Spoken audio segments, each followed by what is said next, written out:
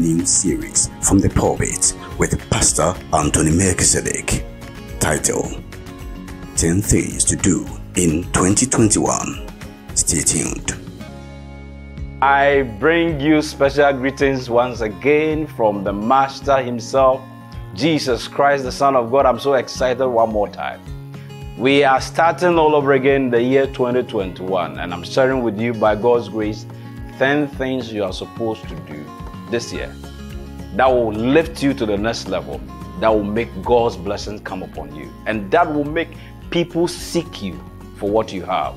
We have already spoken about 3 of them. If you have not listened to any of them, I'm begging you, in the name of Jesus, just go to my YouTube page and then look at it, or find me on Facebook.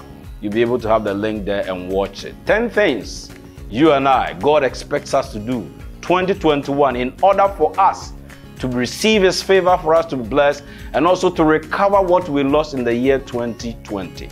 Number 4, resist the pressure to be proud, to be competitive, and vainglory.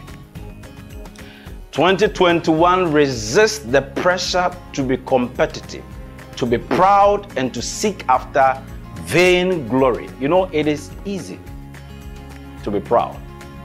It is easy for you to seek after vainglory. Society in which we are living can massage you into pride and into vainglory. But the Bible tells us that God resists the proud, but He gives grace to the humble. Therefore, do not in the year 2020 allow society to pressure you to become proud, to become competitive, and to seek after vainglory. Don't give society that chance. Our world has become competitive, but tell yourself you are not competing with anybody. Just go at your pace. Don't fall for competition that is going on in the world. If you do, you lose the favor of the Lord. And again, it's going to make you corrupt, and you will not be able to live within your means. You recall, I am sure, that is as a result of pride that Lucifer lost his status in heaven. It was as a result of pride that Lucifer, as well as 1/3 of the angels in heaven, lost the kingdom of God. And God is preparing them for hellfire. You don't want to be there. Therefore, in the year 2021, do whatever you can to remain humble. Don't compete with anybody. Don't seek after vainglory. Make sure you don't permit society to pressure you to that. Proverbs number 29, verse number 33. Proverbs chapter 29, verse number 23, 16 and 18 all talks about pride and humility. I have seen people rise to the helm of affairs. People who have gotten up there, but as a result of pride and arrogance and vainglory and competition, they were crushed down. An angel fell. I just said it because of pride.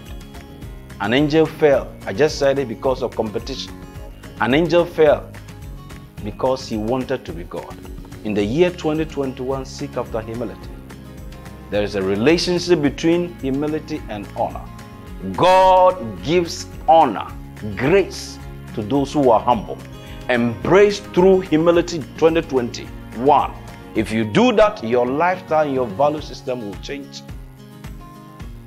Whatever you can do in the year 2021 to resist the society, individuals, organizations from pushing you to be competitive, pushing you to be proud and arrogant, pushing you to seek after vainglory, resist it.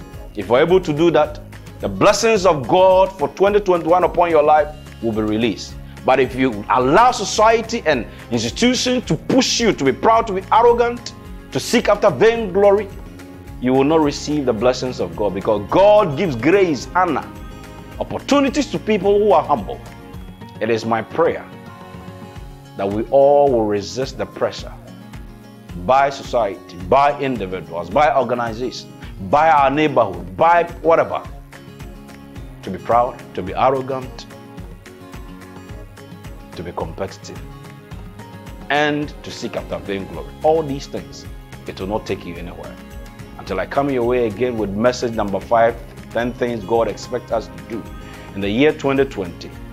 May the peace of God once again, the passion of understanding, keep you. I am optimistic that 2021 is going to be a good year. If we are able, by the grace of God, to implement these 10 things God is sharing with us, we will have breakthrough. We will have success. We will be above and not beneath. We will expand to the east and to the west, and God will favor us this year. Until I come your way again, keep on praying for me. I'm also praying for you. God richly bless you. See you soon with message number 5.